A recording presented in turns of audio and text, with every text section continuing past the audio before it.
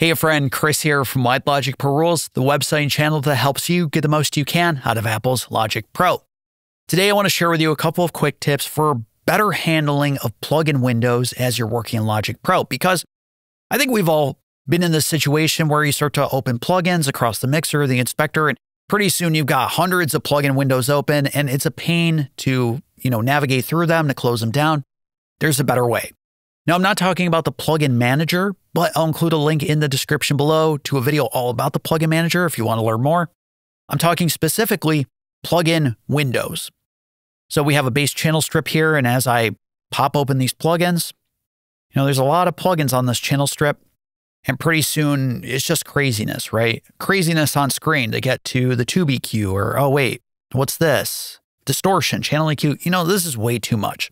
So quick tip number one is to temporarily hide plugins. So let's say you're making some adjustments in your EQ or any plugin for that matter, and you decide, you know what? I want to double check something in the tracks area, in the mixer, in an editor, but I don't want to close all these plugins down. I just want to temporarily hide them. Well, to do that, all you have to do is press one key on your Mac's keyboard, and that's V. I like to think of vanish. So if you want to temporarily hide or vanish the plugin windows, just press V.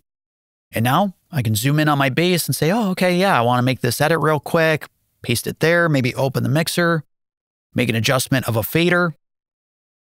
All right, and now I want to get back to my plugins. So let's press V again. Oh yeah, and now we can make adjustments as necessary. All right, quick tip number two is to close all plugin windows at the same exact time with a single click. So we have all these plugins open, and it's a pain to, close them individually.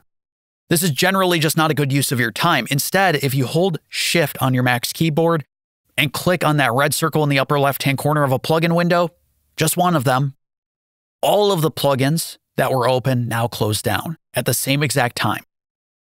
So once again, check it out. Instead of me having to close down these plugin windows one at a time, I can just hold Shift and click. And it doesn't matter if they're on the same channel strip or not. Right? So these are two separate plugins on two separate channel strips. I can hide them by pressing V temporarily and bring them back, and hold Shift and click. All right, quick tip number three is some of us may just be completely overwhelmed by all the plugin windows. You'd rather just work in one window and not a whole bunch. Well, if we once again open a plugin, in the upper right-hand corner of the plugin window is this link icon. If you click on it, initially it will turn purple. This is the single mode for window linking for the plugins. So now if I click on any other plugin in the mixer or inspector, the plugin window updates and you only have one plugin from here on out. Right? So just one plugin window, the plugin in focus that you clicked on, and you won't have a pile of plugins on screen anymore. Right there, several quick tips for better managing of plugin windows in your Logic Pro project, so you can just be in the mode of creating and not managing thousands of windows.